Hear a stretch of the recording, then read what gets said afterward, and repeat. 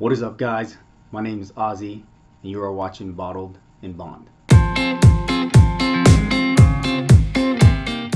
Alright guys, so welcome back to Bottled in Bond, and today we are going over one of my favorite distilleries, and that being Maker's Mark. I actually got a chance to visit Maker's Mark a couple years ago. It was a pretty nice distillery in my opinion.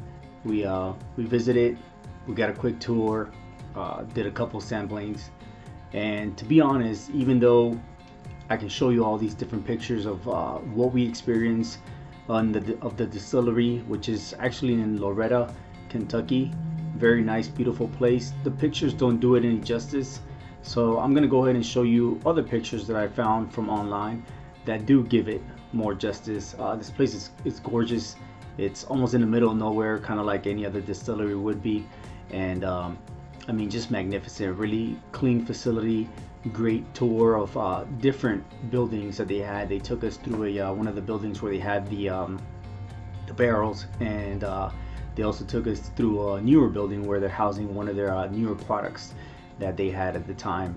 So it was kind of empty, but it still was being filled with barrels, and just gorgeous. Great weather. So Maker's Mark is a small batch bourbon whiskey that's produced in Loretto, Kentucky by Beam Suntory. So Beam Suntory is housed in Chicago, Illinois, and is actually a subsidiary of Suntory Beverage and Food, which is actually a subsidiary of Suntory Holdings based off Osaka, Japan. Pretty good knowledge. So the principal products of the Beam Suntory line actually include bourbon whiskey, Scotch whiskey, Irish whiskey, Canadian whiskey, vodka, cognac, rum, cordials, and ready to drink mixed drinks. Enough of that though. Today we're actually here to review Maker's Mark Cask Strength. And what I like about this bottle is that every specific bottle that comes out of Maker's Mark comes out with a different proof and a different ABV. Initially, when they began bottling this brand, they brought it out as a 375 milliliter bottle, which was priced, depending on where you're at, anywhere between $35 to $40. And then they began making the regular line of 750 milliliter bottles, which comes out to anywhere between $55 depending on where you're at. So one of the neat things about Maker's Mark is that in their bottles, just like George Dickel and Old Forester brand, they like to put the word whiskey, W-H-I-S-K-Y.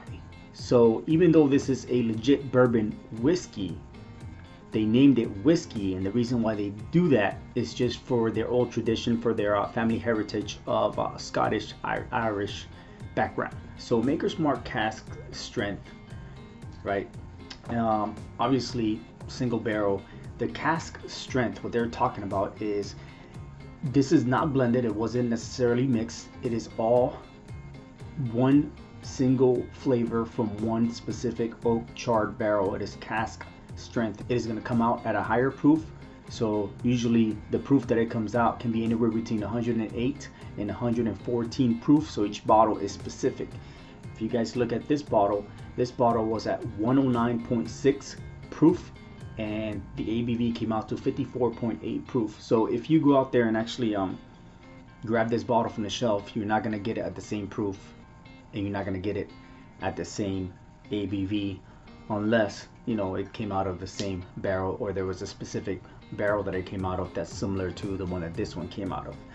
This is actually batch number 19 TAC 02, and from what I've read, it's usually around a 6-year or more distillation or aging process when these bottles come out of the barrel itself. So this specific bourbon that's in here serves as the base for the original product of Maker's Mark, and it's also the product that is used for their 46 and also for their Private Select. It serves as the base of it before the blending process begins. This is definitely not a beginner's bourbon, so if you are just getting into the whole bourbon tasting, drinking, getting familiarized with bourbon and or whiskey, this is not necessarily something you want to pick up. This is more for someone who's been drinking bourbon for a while, has a certain select palate, and they're an enthusiast for the most part, or they've been drinking for a while, and they know what to expect out of different higher proofs and different ABVs.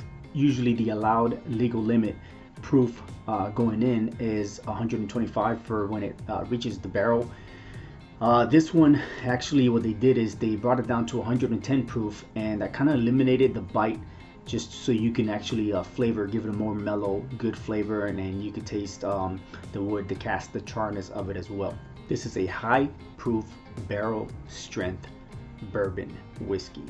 It is at 70% corn, 16% wheat, and 14% malted barley. Distillers.com rated this bottle at a 90, and the reviews that they had from different users, which was in the 900s reviews, is actually a 3.93. so I'm pretty surprised to know that this bottle is almost at a 4 out of 5 stars from different reviewers, but Distillers.com rated it at a 90. So let's go ahead and give this a shot and see what we think.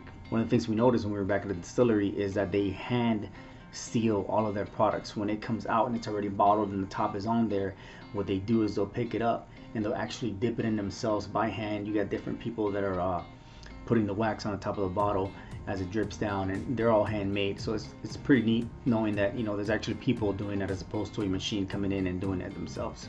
Okay, so we're gonna go ahead and open up this bottle and see what it's like. There's also a tab right here for you to easily peel off, almost similar to previous bottles that you might have had. The wax itself that they use is very sticky, but it's still not something that'll drain you when opening it.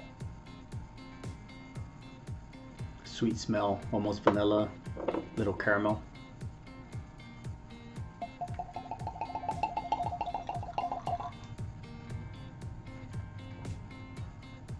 All right. Oh yeah, definitely very nutty too. The cask strength that they speak about, it's not overwhelming. It smells really good, and the first hints you pick up is some vanilla, some cinnamon, and you definitely pick up a lot of the charred aromas, the barrel itself, the woodiness to it, and maybe even just a little spice, some cherry as well on the back end of it.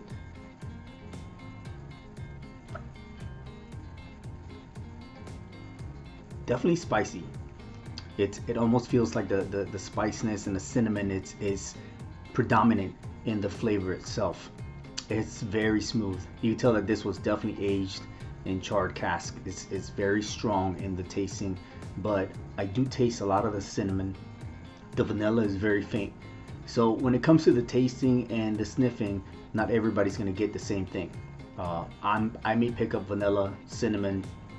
I may pick up a lot of oak and a woody, strong woody flavor, very smooth. And another person reviewing it, based off their palate, their history, their experience, they might pick up chocolate, they might pick up cherries, they might not even pick up vanilla at all. They might pick up a lot of nuttiness, some almond.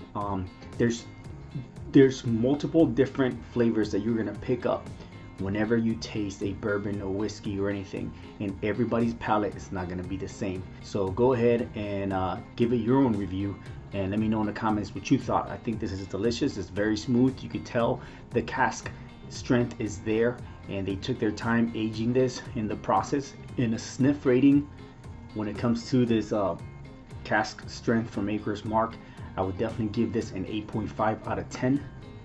On the taste itself, I would definitely give this a good 8.5 out of 10. And on the finish itself, just how smooth it is as it goes back, it almost intensifies. It starts smooth and it intensifies, but then on the finish itself, it just cools off and you still get a lot of those nuttiness, vanilla flavors in there. So I definitely recommend this on the finish. I would probably give this a good 8 out of 10. Now, considering the price itself, I paid about $50 for this bottle. Considering the flavor, the proof, and the ABV, I would definitely give this a 92.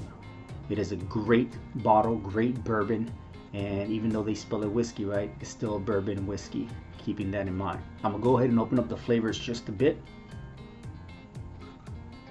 just to see what we're looking at as far as difference in its flavor. Maybe it'll make it a little bit smooth, maybe not, but we'll see.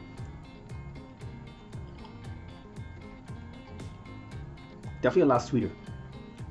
It opens up a lot of the spiciness. So on the first time when I took the sip, it's more warm and spicy, and the vanilla was there, a lot of the oak. The oak has almost dissipated, the vanilla has almost dissipated, and now it's almost peppery. The water opened up the flavors, and the spiciness peppery to it was very predominant in the beginning. Towards the finish, there's almost nothing there. Not saying it's almost as if you drank water, but similar to it. You can still taste it on the palate itself. It remains on there with the spiciness and the pepper-like flavors, but there's nothing on the finish on your throat, so it's pretty smooth. So once again, to wrap it up, a definite 92 for Maker's Mark Cask Strength, rated at $3 signs, this one specifically being $50. The 109 proof and ABV was spot on. I can't really say that it's a strong bourbon, but it is definitely smooth, very peppery, very spicy, and the notes were just delicious. Definitely recommend this bottle, especially for its price. Please, by all means, do not make it a mixed drink. Keep it nice and neat. Keep it on the back end of your whiskey shelves, your liquor shelves, and give it a tasting every time you got company over, and you know, just have a special occasion to celebrate. If you rated this bottle at something higher or lower than 92, go ahead and let me know. Put it in the comments below. Don't forget to tell your friends about Bottled and Bond. Like if you thought this video was very informative, and go ahead and subscribe if you haven't done so. And check me out next time on Bottled and Bond. Cheers, everyone.